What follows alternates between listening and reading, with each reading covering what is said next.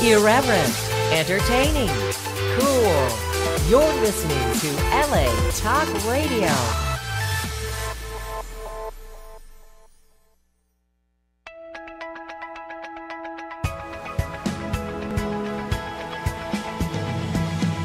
You're listening to Question Reality with Priscilla Leona, right here on LA Talk Radio. Hello, and welcome to Question Reality Radio Show. I'm Priscilla Leona, producer and host of this show, and we are coming to you live from Los Angeles, California. For 10 years, we've been providing our audience with entertainment industry career advice. Now, this show is for you if you are questioning your career reality about pursuing a career in show business. Now, the guests on this show include Emmy winners, Grammy winners, Tony Award winners, reality TV stars, producers, directors, casting directors, talent managers, actors, singers, comedians, writers, PR agents, screenwriters, script supervisors. It just goes on and on and on. And we throw in a darn entertainment attorney in December just because hopefully your career is at the point where you need an entertainment attorney. So check yourself in December. Is my career in need of an entertainment attorney? If it's not, revamp. Now, if you missed any of our shows, here are the 3 ways that you can find any of our shows. They're always for free. Number 1, go to our archive page on the latalkradio.com website and search for our show title, which is Question Reality. Number 2, go to iTunes, the Google Play Store, or Stitcher.com under the podcast section. And number 3, the free mobile app, and you can get that on the App Store or the Google Play Store. Now, when you download the free LA Talk Radio mobile app, make sure that you explore our other shows because we have a bunch of super fun hosts discussing all kinds of things. Say that you need a little problem in the old bedroom, 12 a.m. on a Friday night. Well, there is a host for you. If you have any problems, this radio station seems to have they have somebody for everyone. And, that's no exception. We have something for you today. And I know I've been getting emails and texts. People are so excited about our guests. Oh, there's something happening. Oh. Well, there's lots of things happening right now. I have no connection, but that's okay because I have 2 phallic symbols coming at me right now. All's good in the world. Hot damn. That's all right. I'm going to continue. No problem. Because I forgot to start my Facebook Live. So this is good. There we go. Starting live video. Everything's good. Connection. Let's see. Let's put this on the prettiest. Let's see. Look how Jason handles this. We're back, people. Well, I forgot to start my Facebook Live. So it all works out. Now, when you download the free LA Talk Radio mobile app, make sure you explore all of our other shows. And finally, if you want to refer a guest, that is Jason.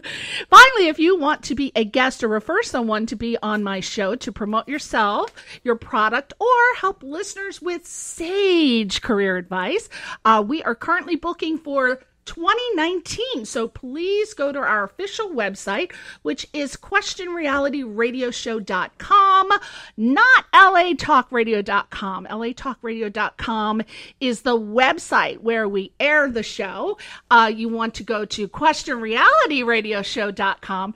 That is where you go to submit for guest consideration. Let's see. Now, people are going to be coming in fast and furious every week when I do my Facebook Live. We have so many people. You're looking at the pretty Albert and the gorgeous Tina here. We're going to introduce them in a second. When I posted this little lovely that was going to be on the show today, my gosh, I got a ton of emails and a ton of texts, so many questions. I'm going to try to get to them, but I don't think I'll get to all of them. Now, let me tell you briefly No, we don't want it now. Oh, that's right. We don't want it to be on the exclusive. We need someone to like navigate it. Albert is supposed to be in charge of this. You're supposed to be doing the Facebook Live. Thank you, Jason. Jason is now DP. Our first guest who has the camera is Jason Michael Kennedy. He is. Thank you. Did you see that, Jason? He's like, what the hell kind of corny shit goes on in this radio show? Jason Michael Kennedy, he is the casting director with Susan. Please make sure I pronounce it right. Bluestein or Bluestein? First one, Bluestein. Bluestein. Okay. Bluestein Casting.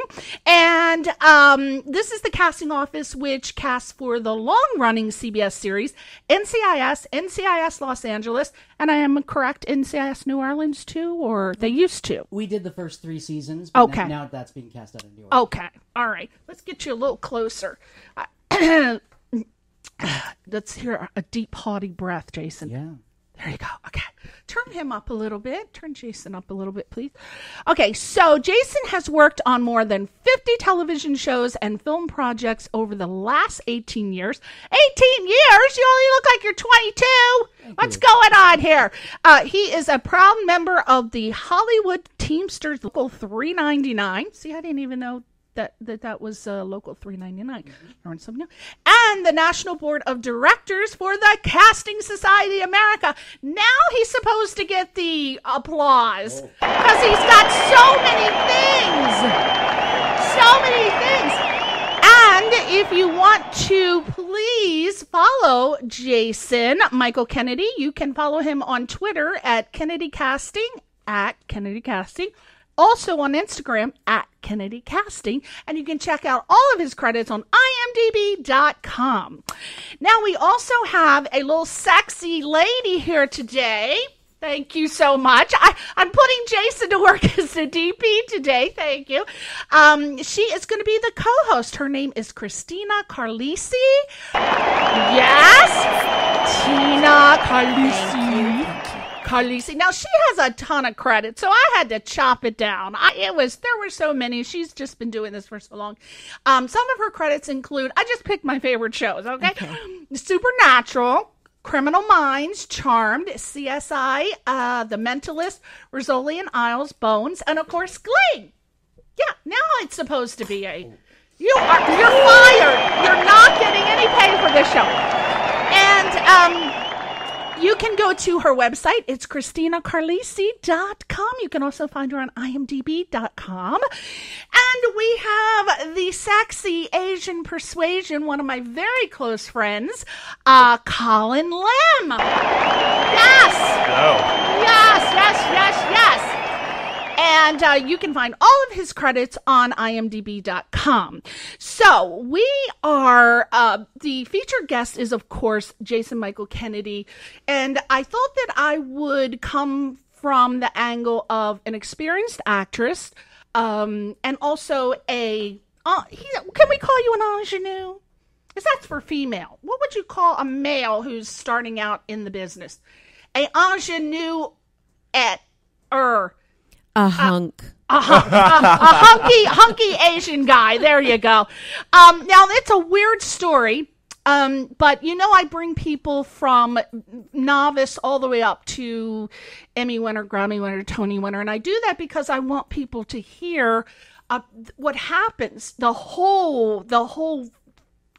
Is it should we say gamut? Gambit? Yeah. Gamut. The whole gamut. And I met Colin at, what was it? Jury duty. Jury duty. Yeah, we were there the whole entire day, never saw each other until the end of the day, and then we just ended up walking to the car. He was working professionally, Jason, in downtown LA, a very good job, making a ton of money. He wants to be an actor. He told me he was about to quit and pursue a career as an actor. So he is, I guess, what you call a novice. So I thought that would be good for people who are listening. He could ask questions from that angle. And then you, being a professional, could ask questions for people who are actually working professionals and still may have questions for someone like Jason. So you can chime in whenever you want, but I'm going to start this off because I found out something about you, Jason Michael Kennedy. I heard that you were an amateur cat photographer and a professional people watcher. And explain. Yes, well, I want to get this. Yes, the cat photographer part is true. I have 2 cats, and I love taking pictures of them.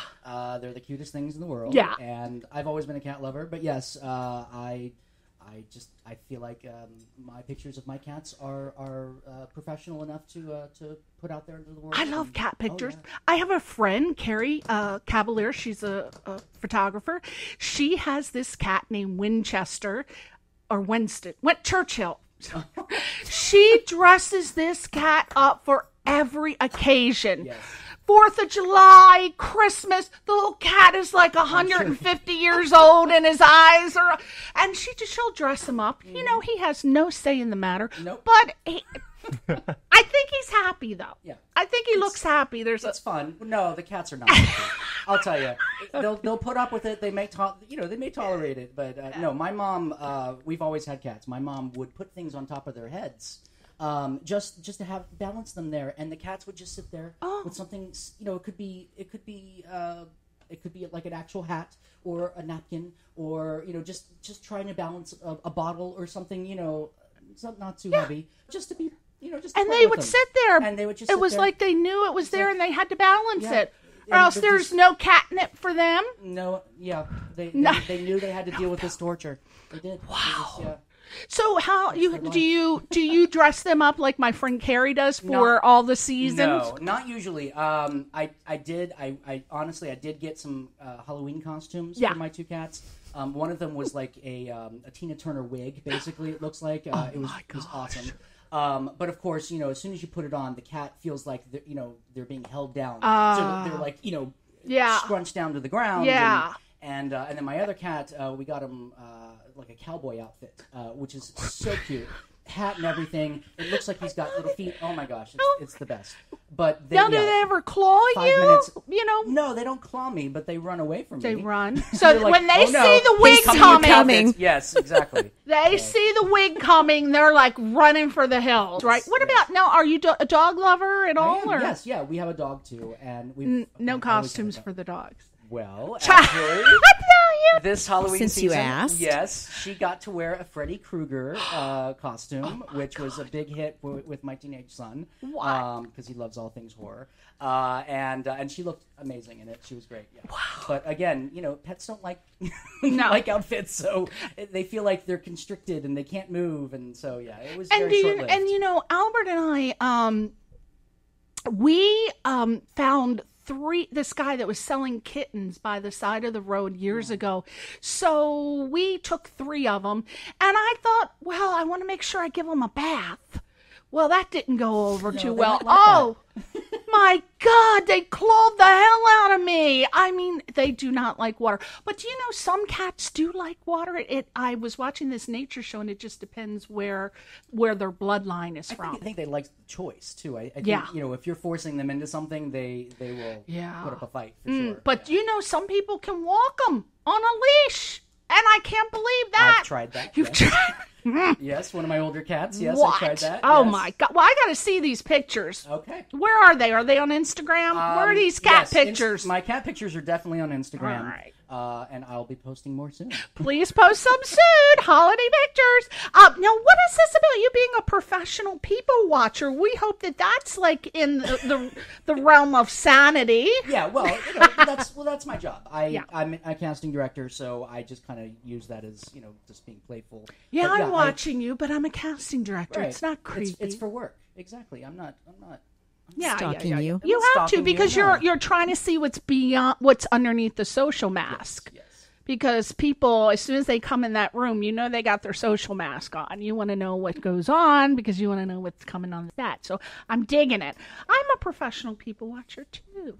Now, what inspired you to become a casting director? Are you one of these people who were pursuing a career maybe as an actor, and then said, "Nah, I'm not interested in that. I'd rather be casting"?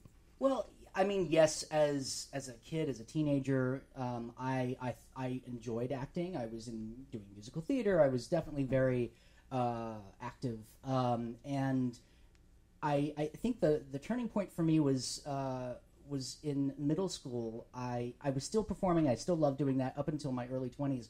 But I realized when we were doing a talent show and I was trying to encourage my friends to go and audition for this thing, because I was like, oh, I know you can do this. You should totally. And it was just something that kind of clicked with me, and I loved it, and I loved finding talent, so to speak, at that age. And it wasn't. I didn't know what it was that I was hoping to do. But in my early 20s, I was still doing plays, and I was like, I think I want to do this. I just don't know what it's called or how to get into it. And I was living in South Florida at the time, and I started applying I did my research, started applying for casting offices for a job. There were like 3 or 4 casting directors down there, so there was no work, no opportunities. And I fortunately, through connections, with my boyfriend at the time, met somebody who was a talent manager. Interned with him for a day. He one whole day, and he knew someone who was starting up their own agency, and he's like, hey, you should interview with them for an assistant job. I was like, oh, great, and I did. I got the job. I worked with them for about I want to say 4 or 5 years, and that was a great learning experience. I know I never want to be an agent again, but it was fantastic. I loved developing these careers and working with actors and putting people on tape. It was really a fun experience, and then I used that opportunity to kind of segue into casting. Yeah, made the jump and moved out here and started When working. When was that? Like, was that 18 years ago? 2001. Yeah, okay. It was actually. It was October of 2001 that I came out here, did kind of an exploratory run of the city, and started interning at UDK and some other offices, and made it the move official in April. In January, I made the move official and got my first job. So, wow. What do you think of that, Tina? Do you have any questions about that? I have so many questions as an actress to a casting director, but I want to digress for 1 second back to the cat photography. Oh, no. So I, too, am a cat lover, and I have 2 crazy cats, and I also have a bearded dragon, and I have one of my cats. I have 2 gray tabbies, and one of them, Bucky, is in love with the bearded dragon, and I have pictures of the 2 of them, the bearded dragon and the tabby, that are remarkable. And I live down the street from a woman who's a photographer, a professional photographer, and I showed her the pictures, and she said, you need to enter these in a photo contest. And I'm like, come on, I took them on my iPhone. And she said, no, seriously. And I did. And I won. Oh, yay. Wow. One of the pictures, great. These pictures are remarkable. I'll show them to you afterwards. Okay. But they love each other. They have this intimate relationship with each other. So you have this prickly, bearded dragon, lizard, prehistoric looking thing, and this fuzzy, sweet little kitten who they just are, they're enraptured with each other. Interspecies relationships. I love that. Oh my gosh! Yeah. Now, let's cut to. Colin. Yeah. Do you have any questions for Mr. Jason? Oh, a lot. Oh, What do well, I just start- ask one, and then one? we'll go around. Okay. I just want to shout out to Nikki Nicole here, who's a cat lover too. Oh, Nikki Nicole, that's my cousin. Oh, she is a cat lover too. She's a cat lover. I think she has a dog. She likes all animals. Yeah. Sorry, You hear Lily. that, Nikki? Jason gave you a shout out. You know you're moving on up to the East Side girl when Jason gives you a shout out. So from the perspective of pretty much, I would say, how long have you been acting now, working on your professional career? Screen acting has been about 2 years. It's been about 2 years since I first met you at the jury duty. So that was before I quit my job. Wow. Pursuing this full time will be about two years. But I was up on stage for about 10 years. Oh, doing theater. Musical theater. And stuff Yeah. like that. So, So I mean, as So far as you- screen acting, I'm pretty a newbie. Yeah. So when you I'm a go in, baby. do you have any questions for someone of Jason's caliber of casting director that you want to ask? Yeah. Well, If you went in front of him, what would you? I would say he looks super nice. Like usually, I would expect casting directors or like these directors to look very intimidating, and they have these piercing eyes and be like, okay, they're professional people watchers, and they'll be professional people watchers, and their looks. It just gives me the vibe that they're thinking like, what do I see him as? That kind of stuff, and it just puts you in like. Nervous. Now, what do you got to say about that, Jason? I have an answer for that, but you're the casting. Well, I mean, I need to answer the question. We're people too, but no, there is this image of casting directors that's been portrayed in television and film that that we're dismissive, and yes, you will find some people who have a lot of things are going on, and they might seem that way, but yeah, I for me.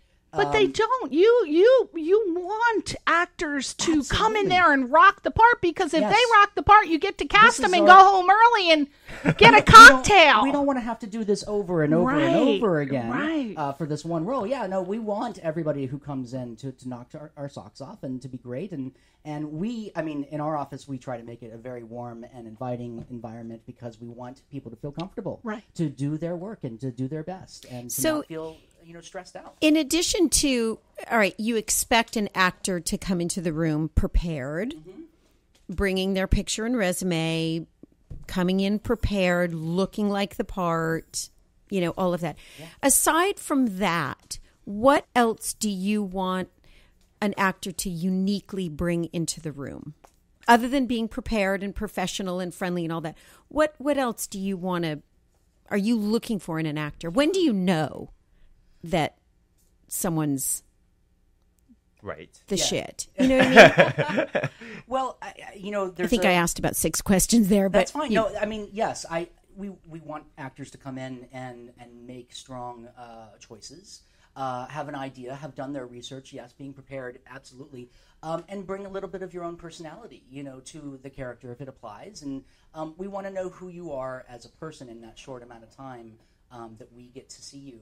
In television, we don't get to, really have a conversation very much with actors when they come in and read, but we can get a sense of who you are and how you're going to be to work with, too, because that's a big part of it. It's not just your performance, but also, are you going to be a jerk? Are you going to be the person who asks too many questions? Do you really want this job? There are actors that come in, and sometimes you get the feeling they don't, that they're just going through the motions. And so, we want a little bit of who you are, and we want, I think, I tell actors sometimes that you want us to want more, You want to kind of keep us wanting more. Right. We want to get to know you. So bring that element into the game. Is it important that when an actor... I've had this discussion with other actors, that when an actor walks into the room, do they need to be this character you're looking for? Or, sometimes I audition for things that are very different from who I am just as me, Tina Carlisi, walking into a room. I'm more of a character actress, and I can do a lot of different things. So when I'm auditioning for something that is outside my just usual persona, is it important that you see that character walk into the room, or do you like to see the human walk into the room and then go into the character? I mean, I should preface this question, and probably for all the others, these are all my opinions and how we work in our office, and everyone's going to have a different idea. But yes, I feel like it's not necessary to come into the room as that character, but I completely understand when actors need to. They really need to get into a certain zone, emotionally, and it helps to stay in character. And then sometimes they'll, pop out of it afterwards, or sometimes they won't, and we completely get that. That's fine. But no, I love getting to know a little bit about who you are, and it could be something as simple as just how you say hello. It doesn't have to be you telling us a story about how you got to the audition. It could just be something something simple. I'm telling you, we've heard lots of stories. I know. I used to. Yeah. Talking about that. I'm from the East Coast. I used to direct theater, and in little community theater, you produce and you cast and you do it all, right? We were auditioning for, the play Rashomon, which is a Japanese play. Well, a guy came in. We were like, next. The guy comes ran into the office, and he had on a full ninja outfit and whipped his sword out. He was a method actor. Nothing wrong with that, but he was serious. And it was like, okay, I appreciated that. But the other people did not like that at all. So it really depends. I think some casting directors are like, oh, I think that's cool. And others are like, I cannot believe. So, it's a judgment call. Now, can you please describe a typical week, a work week for a casting director? Like, we all want to know what goes on. So what happens from the time the story comes, you got to cast for a character? What happens? I'll start. I mean, I mostly cast television, so I'll kind of keep television, in that world because it is very different than features. Say a part for NCIS. Yeah, so we will get a script, usually the night before we have to have a concept meeting, so we need to read it that night. I start breaking down the characters so that we have a clear idea of what we're talking about. And then we have our meeting. We talk about the characters, what they're looking for, what they're not looking for. And then we release that breakdown. And I'm giving you the short version. There's a lot of approval steps in the process. And we release that breakdown to agents and managers. So we usually get that breakdown out within 4 or 5 hours of having that meeting. And we're starting to go through submissions. And we can have easily up to 3,000 submissions for some roles. And it gets sometimes it's less, but that is a lot. And if of course you have 12 roles, it can be overwhelming. But yeah, we have a great team in our office, so we'll split up some of the work there, and we'll have pre-reads. If not the very next day, definitely on our third day of prep. We'll start pre-reading a bunch of actors, easily 20 or 30 actors per role. And by our fourth or fifth day of prep, we are having our producer sessions. We have our producers in the room, our writers and our directors, which is awesome. It's an amazing collaborative experience having them in the room, and we have the best producers, I have to say, on both of these shows. It's so much fun. And we have about 2 days of producer sessions, and then we have to make deals. And we try to get those deals in time for a table read the very next day, which actors are invited to, and then we start shooting, and then it just happens all over again. What? Yes, so it's very fast. So that did seem fast. Okay, so you get the script, and when you say that you submit it for actors, are you talking about on Breakdown Express? Yes. You don't send any roles to Actors Access or LA Casting. You don't do that. Even for like little small roles, you don't. On very rare occasions, if we're having a hard time finding something very specific, that maybe agents and managers don't have, we might do a really broad search, Actors Access, and other places too. But yeah, I mean, as you heard, there's already too many submissions. There's a lot of talent out there. So if you get 3,000 for one role, what do you do with? I mean, how do you prioritize? Do you say, okay, well, I've worked with this agent, so I know that he brings in good people, or is that because I know there's got to be some logic? Yes, if there's an agent that that has a certain certain taste that you appreciate, and you are on the same page. So you'll know that agent knows exactly what you want because they brought in people that fit almost the same. So certainly their clients will pop. And sometimes it's a look that that will jump out at you.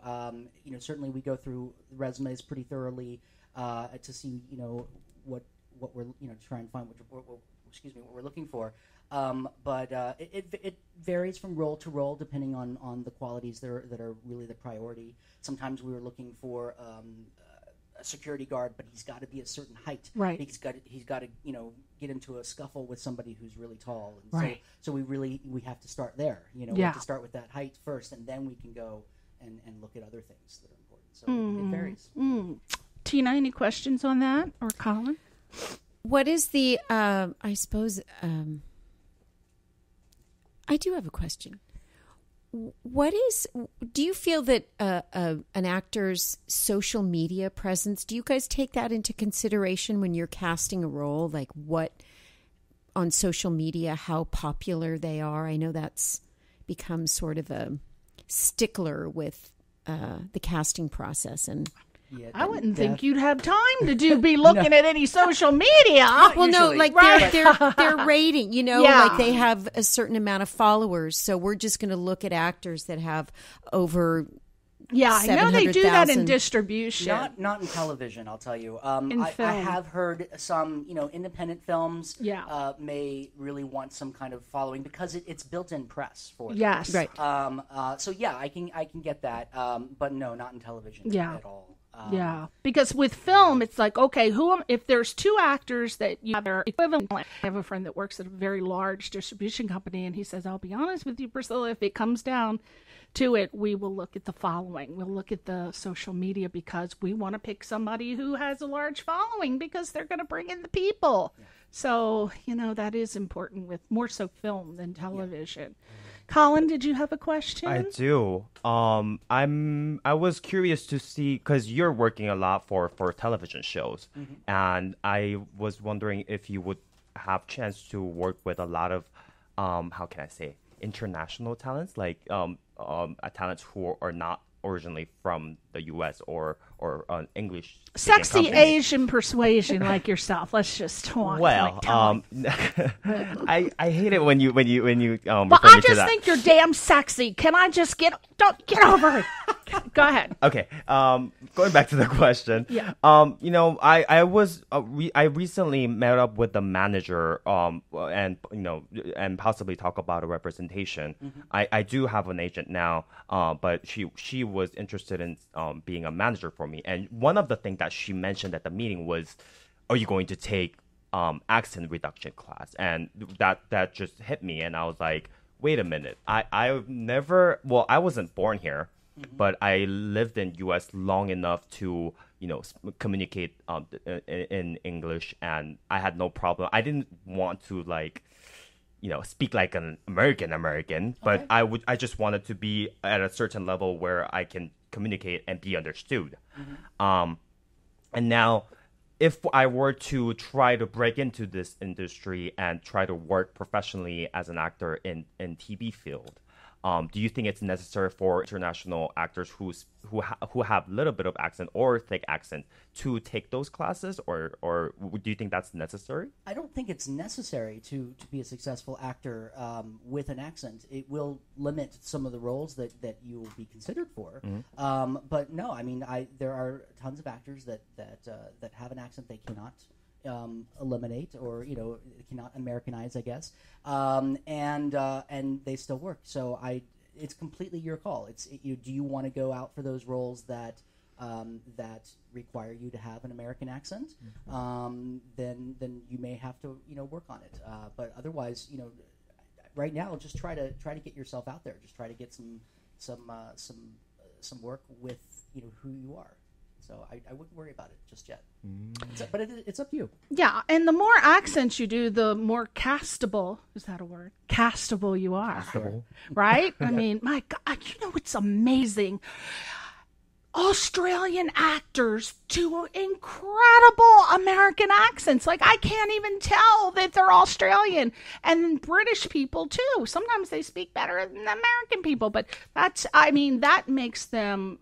they're very smart to get the dialect down because, look, their headline, like iZombie. I didn't even know that she was Australian, and so many foreign actors are speaking perfect American accents, and they're getting cast in the top roles.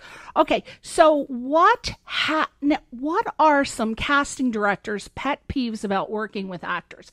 Now, everybody has, different things. That's a Pandora's box. It is. It really is. But so, some people don't like people who come in and wear perfume. Some don't want you to even come at them with your bony, scrawny little fingers shaking their hand. They don't want to touch you. Yeah. But what are just maybe three of the top ones? You can't just let me get three. That's not fair. I know. All right. Well, as many as you can round off, because I know there's so many. I think anybody that, whether you're an actor or anybody, you just need to be mindful that other people feel differently than you do, and may be very sensitive, to certain things.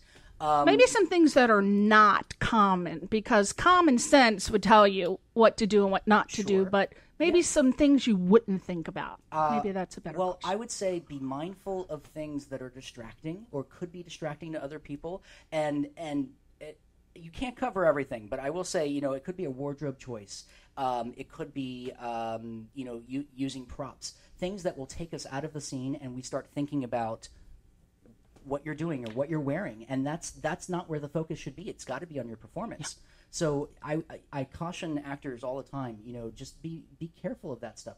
Sometimes, a woman will come in with really expensive shoes or a bag that my partner Susan will notice, and I know that for like 10 or 20 seconds she's thinking about that bag, or those shoes, and she's not watching the performance, because it happens to me too. Someone will come in with with a uniform because they're coming in for a cop or something, and I'll be thinking, did they go to the store and buy that outfit for this audition? Right. And it's like, oh my gosh, how much money did they spend on this or that? And so, they think they're coming in like they really want. You're going to appreciate that they got the outfit. Yeah. So just be careful. We can easily be distracted. You don't want us to be distracted by those silly things. You want us to be focused on you and your performance. Right. Yeah. Tina, you have a question? That was going to be one of my questions. What are your pet peeves?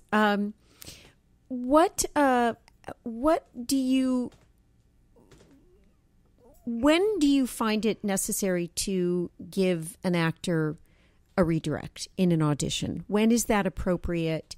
And when is it, I guess a twofold question, and when is it appropriate for an actor to say, would you like to see it another way?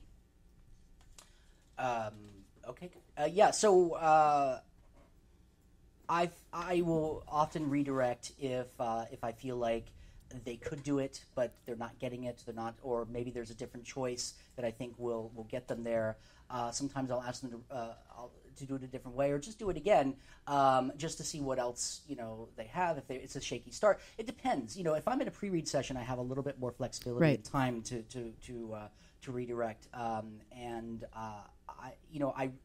As I said earlier, as we talked about earlier, we want the actors that come in to nail it, because we already spent all this time going through thousands of submissions to bring in this small group of actors. They have to do great, because one of them has got to flip the role.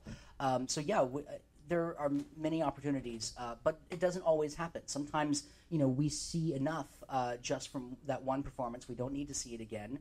Maybe they still get a callback. Maybe they don't. Maybe there's so many other things that are that the actor can't even control that go into that decision making. So I definitely wouldn't want actors to be discouraged from not getting that redirect, because it's oftentimes not necessary. Sometimes I just redirect just to play, just to have some fun and try something different, because maybe there's a side of it that I wanted to see if it works, like maybe something just popped in my head. Oh, there's another way we could try this. Let's see if this works, So it's really, we're just playing around a lot of times, just trying to see what fits and what will work. As for the actors asking, it's tough. Yes, you can ask, but chances are, unless we've offered it up, you probably are going to get a no. That's fine. That was great. Whatever.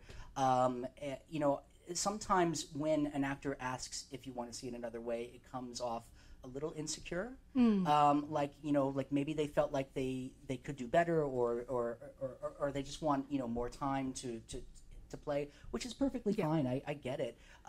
But I don't think it's necessary. Is this true? One friend of mine who's a casting director said that when they ask you, do you have any questions, it's really them saying, are you ready? Rather than they want you to ask a question, but that doesn't mean that you're not. What? Explain. It's both, yeah. I don't always ask that question, but I do want actors to know that's an option. This is your time. We don't want you to ramble on and ask a dozen questions, but yes, if you have a question that is going to help you give the best performance, we want you to ask it. And yes, I will sometimes say, do you have any questions? And yes, that is an indication that we're ready to start. But also that is an opportunity to ask if you do have it. Highly recommend that you ask questions, especially in pre-read sessions where you have a little bit more time and flexibility. In producer sessions, if there's something that you didn't get answered, prior, ask us. It's fine. We had an actor the other day who wanted to know, what happened, what was just being told to me by this actor. Well, yeah, you need to know that information because that really impacts, what's happening in the scene. Informs you. Absolutely. Yeah. And a lot of times on the sides, when you get them, they'll have a big X and cross through it. But you know what? Read it anyway, because that is going to tell you what's going on. And I'll tell you, in our sides, we try to give actors as much information as possible. And sometimes they may get annoyed because there's a lot of FYI pages in our sides. So try to reference almost anything where the role is spoken about or they're in other scenes. We try to provide all that with a limit of like 15 pages. We do that so that we want you to have all the information. So yes, please read it. Yeah. And if it's crossed out, definitely read it because there's context there. There's information that's going to fill you in. That's right. And now, have you ever? Now you've been around millions of actors. Let me ask you a question. Have you ever run across actors that suck majorly in auditions, but if you cast them, they would rock that role out like nobody's business? Absolutely. Oh, yeah. Thank you. Oh, yes. Thank you, because I am proud to admit I suck at auditions. I don't even act, but when I did, I was the worst. But if I got the role, I was like, yeah, all right, and I could do it, And Robert De Niro was saying, it's not. He said, "Don't, Priscilla. It's not. You're gonna suck if you suck." He was terrible at auditions. He hated them. He hated auditions. He's like, I'm telling you, that's not the end of the world. You just got to find somebody that knows that and doesn't call you. Yeah, acting and auditioning are two totally different beasts, as you guys are aware. And it is a whole other skill set. And yes, you have to master auditioning in order to have those opportunities to get that work. Yes, we might know this actor and we know they can do better, but a lot of times you have to nail it in the room. Or I really know close. that's terrible. I feel for actors. I really do, because this is one of the many reasons why I'm not an actor, is because I can't go through that. That's painful. It is. The memorization. All the judgment. People writing notes about me. I Yeah. can't. I know. The memorization alone is traumatic, but then when you're in front of people, some people can't process the whole process, for lack of a word. But there are many actors out there that it's very sad that they won't even go in front of casting directors and won't go out and audition because they cannot get over the stage fright involved. Have you heard those stories? I get that. That's possible. I mean, there are certainly some even well-known actors who are bad at auditions, and they won't read for anything, and they're fine not auditioning and not getting work. But maybe the occasional offer, that will come their way. Yeah. So, and they're fine with that.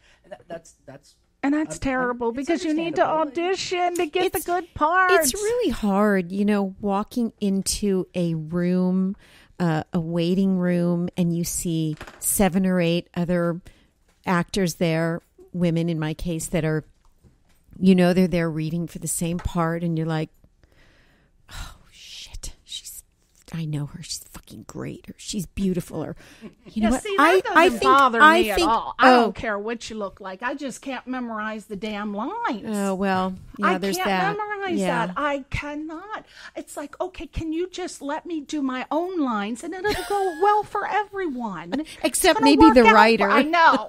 Like, no, that's not going to work. Well, Tina, what I will say is, just remember, you're there for a reason. You're there because you bring something unique and special. And then I start going, well, okay, if I were casting this, I think I would cast her. And I'm like, shut up. Why are you saying that? Don't do that. I know. Yeah, what is the craziest casting experience you've ever had? Like where an actor just went AWOL. There are Just a many. funny story. There are Yeah. many. I'll give you two. One where a really well-known actor was coming in for a miniseries that we were working on, and we have a camera behind me. I was reading, and he's reading with me, and he's a very good actor, and he decided that this was a very physical scene. And he got really close to me, and he squeezed like towards the end of the scene, and he squeezed my cheeks, and then he slapped my face like playfully. But he's standing. He's standing right here. The camera can't see him because he's so close, and I can't see my sides because he's so close. And he slapped you silly again. And of course, I was this was earlier in my career, and I couldn't say anything. I was already a little intimidated. Here's the 5-minute. Wow! 5 Time minutes. is flying. But I was a little intimidated, by this, well-known actor, and that I got to read with, and so yeah. But no, we've had, I've had an actor dive into my couch at the end of a scene. Actors screaming at the top of their lungs in a room very, very much smaller than this. Right. For no reason sometimes. See, I love that. It's and of course actors bringing weapons. Don't ever I bring know weapons, that. even play weapons. Yes. Even dollar store toy. Yeah. Toy guns. No. Yeah. No.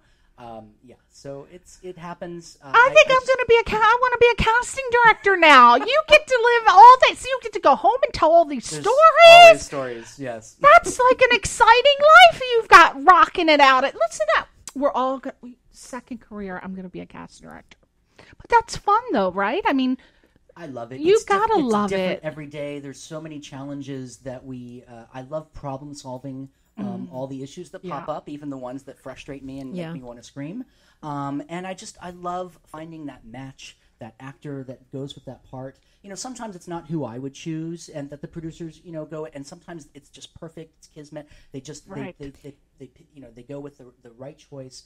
Bringing someone in that I saw in a play that's never done anything before, and they book their first guest star on their show. Right. Those things are just it just makes me so happy. Do you feel like you have creative input? I mean, if someone walks into a room and you really feel like have something to offer, can you fight for them? And do they? Oh, we do all the that's time. great. Yeah, we fight for the actors all the time, and sometimes it might mean changing the concept of the role. They may have wanted this to be a certain way, and this actor just brings an element that just is so interesting and not. Yeah, does that happen often? Where a person walks into the room and you say, "Wow, none of us thought of it that way," and we're going to take a chance on this person. More often than you would think. Yeah, because you see some performances on television. There's such great television on right now that you see some of these actors that are you just think, I wonder if they walked into the room with that, or was that the creative choice? Because they're so wonderfully unique. Perfect example of that. I was cast in a small role in Dodgeball, right? And my original part was I was a naughty nurse, and there were some scenes. That sounds perfect. Right? That's perfect for me. All right, any kind of touching, squeezing, it's all rocking for me. And then something, they cut the role, but Ben Stiller and we got to talk I didn't know that this was early in my career, so I didn't know that I wasn't allowed to go with Vince Vaughn eating in the same line, right? So I was way over in the steak line, not in the hot dog and chips line. Who knew? But anyway, Ben Stiller just loved his conversation with me, and he made Ben Stiller's behind the computer where he's watching porn, where he likes big women. If you freeze the camera, all right, and you look to the left, I'm on the DVD cover as a naughty nurse. So I walked in with one role, walked out with another. He made it happen.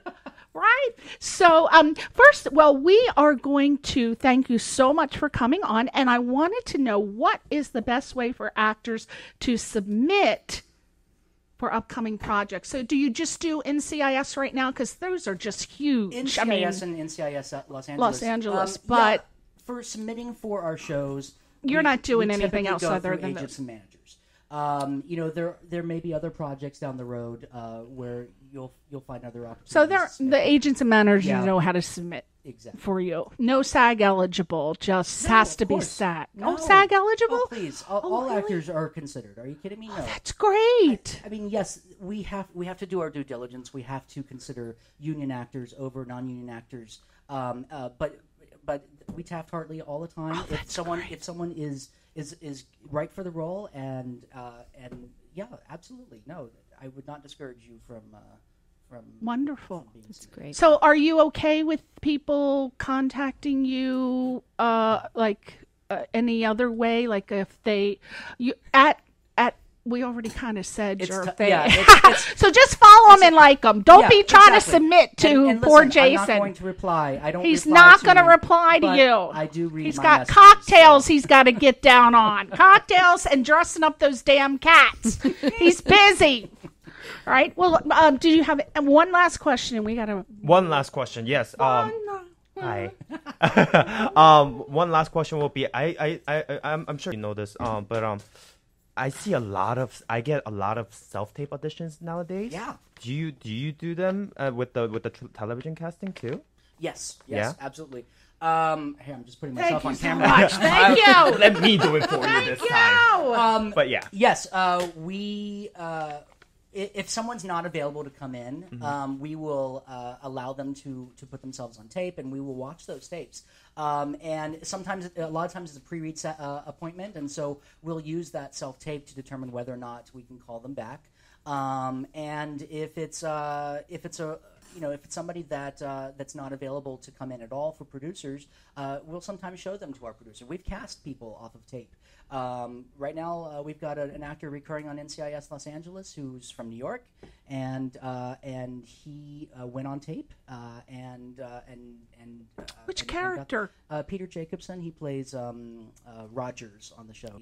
You've seen him a few times. Oh, I watch He's that from show every House. week. He's a fantastic actor. Okay. Really great addition to the show, and he was a self-tape. And so, yeah. That cast, it's so incredible. It's magical, right? NCIS Los Angeles. Actually, both of them. I mean, I've been watching both shows since day one. Yeah. And the casting, there's never, and I'm not giving you any props now, I'm just saying in general. But the casting, it's just so magical because you never see someone and go, I really wouldn't have cast that person. Just like Alan Hooper, he cast for Modern Family. I'm kidding. Yeah. And when you see Modern Family, you go, God, Alan, you did such a great job. But there's just, it's amazing. Casting is an art form. Just like acting, I mean, it's all just one big team. Yeah. Well, do you have any questions for us? No, I'm just kidding. Well, thank you so much, Jason, for coming on. Didn't it go fast? You were thinking, God, what am I going to do for 50 minutes? But it went fast. Can I get you to come back on maybe next year? Yeah, happy to. Yeah. I'd love it. Maybe we'll just bring you on so you don't feel maybe by yourself. That's all right. As you can see, we can handle any kind of things that come our way. But we wanted to thank you so much, and we wish you the very, very best. I'm hoping that NCIS, both of them, are going to be on for a couple more years. I hope so too. I will say that at least because there's a very good chance we'll be back next season. So. Yeah. Please don't take away my boys. I love my boys.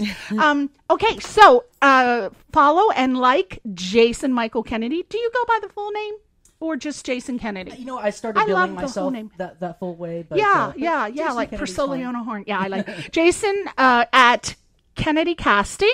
And you want to check out ChristinaCarlisi.com. Yes. Woo woo.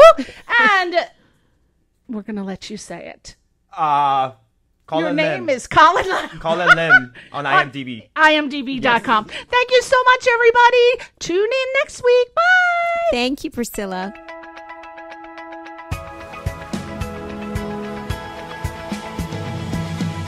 You're listening to Question Reality with Priscilla Leona, right here on LA Talk Radio.